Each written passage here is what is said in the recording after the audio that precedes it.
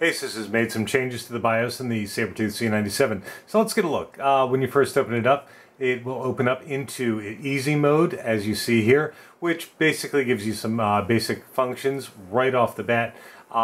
Display up top is going to give you all of your information as far as your motherboard, CPU, memory speed, etc. CPU temperature, CPU voltage, motherboard temperature, your DRAM status, SATA information, Intel Rapid Store on and off, and your XMP on and off. Down below you've got your fan profiles with all of your fan readouts and current status, as well as manual fan tuning right next to it. Just hitting on the manual fan tuning takes you right into the Q fan mode, allowing you to adjust any of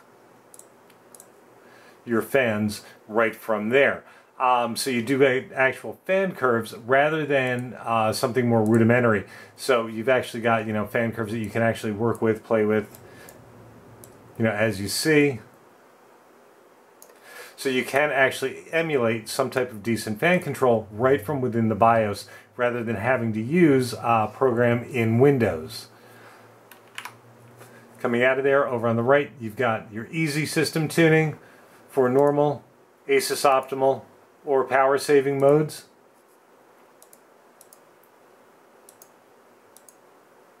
And your boot priority right down below, so you can actually switch up your boot priority right from the easy screen. If you had a USB drive in, for example, it would come up here. You could push it up to the top and actually boot right from there. So now moving into advanced mode, obviously this is where things get interesting.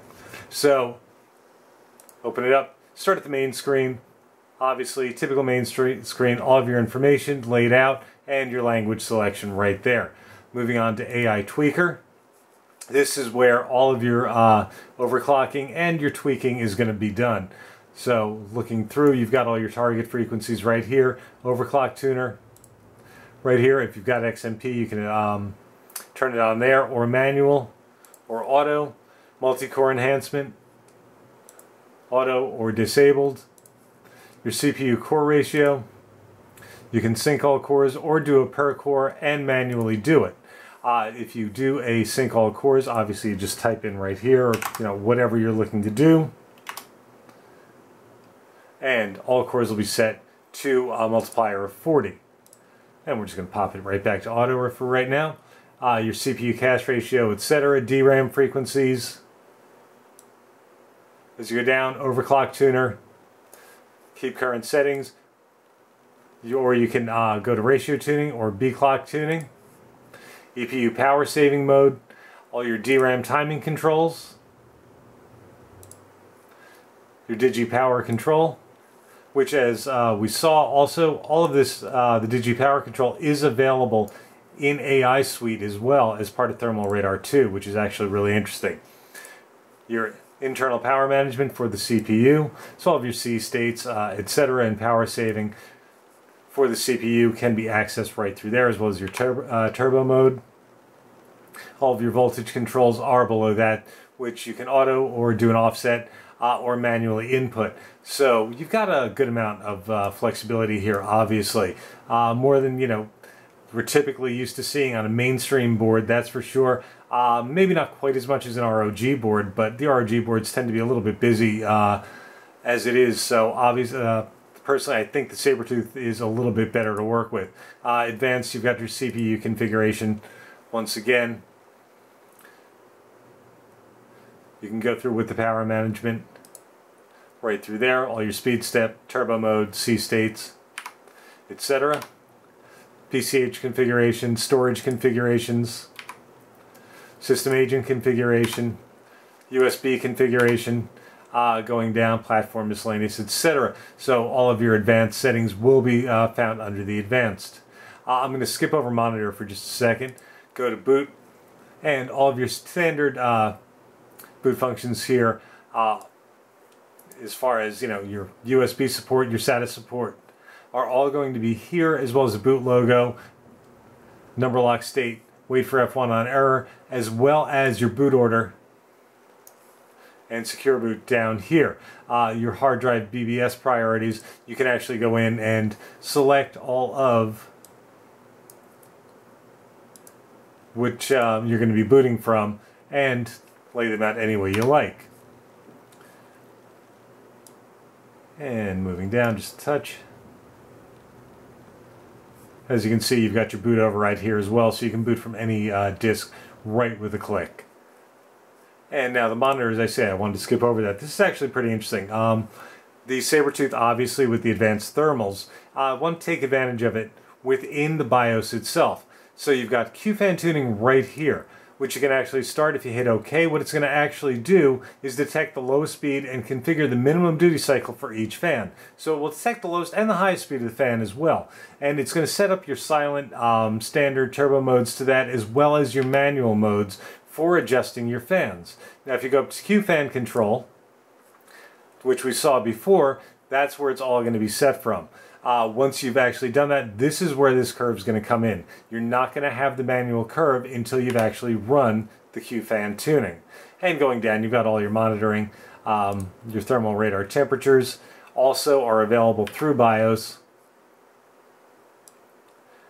And of course all of your fan statuses. And the older style fan controls are located down here as well. And this is actually, if you take a look at your curves that we've set up, it actually corresponds here. These will actually change along with the curve as you do them. So you've got quite a bit going on there in terms of fan cooling for the BIOS. So it gives you quite a bit of control. So if you're not into installing AI Suite, or you don't want to use a third-party application, you've got a great amount of control. You've got your Easy Tuning Wizard, which can do an auto overclock for you, or set up RAID for you. And if you run through the Easy Tuning Wizard, which I obviously don't want to do here, but give you current scenario, select your daily or gaming and media editing or daily computing, select your cooling system, something to take a look at here. It's got box cooler, tower cooler, water cooler, and I'm not sure. Obviously, if you're using a good tower cooler like a CryoRig R1, that's obviously going to, or you know, an NHD 15, Fantex 14PE, obviously is going to be much better than a small CLC cooler. So this is really kind of a misnomer here. If you've got a top level cooler, you're going to want to use water cooling. Obviously, it's not just as, you know, if you've got actual water. It really kind of just doesn't lay it out exactly the way it should be. Not really clearly marked. Top tier cooling, you'll want to use what they're calling water cooling.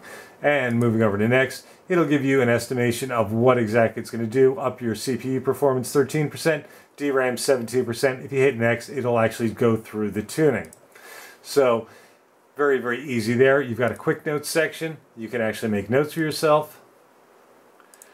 And finally, you've got a favorite section, which allows you to hit F3 and actually go to favorite shortcuts, and you can set that up so you can actually go to your favorites without a problem and get there very quickly.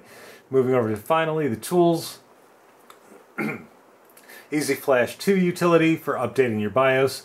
Overclocking profiles obviously can be saved by and loaded simply by selecting a profile name and a profile number to save to, and then can be loaded from that profile later simply by entering the number that you want to load from above.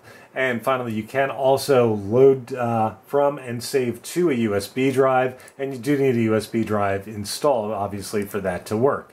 So, very flexible, very intuitive BIOS, really easy to get around. Like I say, personally, I think they're a little bit less convoluted than the ROG BIOS.